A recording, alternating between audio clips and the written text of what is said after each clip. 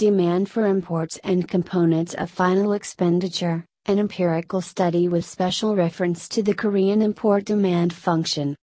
This article is written by two authors. First author Il Hyun Yoon. Second author HR Sedai. This paper presents a detailed empirical investigation of Korea's demand for imports.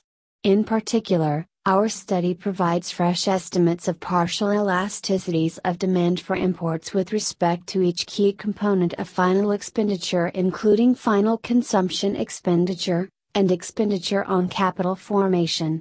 A Johansson multivariate co-integration analysis is employed on the post-global financial crisis quarterly macroeconomic data such as final consumption, gross fixed capital formation, exports and relative import prices for the sample period 2009 to 2018.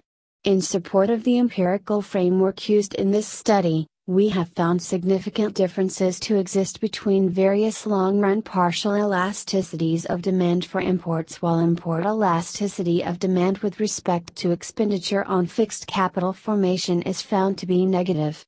This latter result appears to imply that incremental increases in capital formation can provide an effective mechanism for reducing reliance of Korea on imports in the long run. According to the short-run forecasting model, we have found that the current period changes in the demand for imports are related only to the previous period changes in relative price of imports. Thanks for watching this abstract video of Asian Journal of Economics and Empirical Research Volume 6 Issue Number 1 published by Asian Online Journal Publishing Group.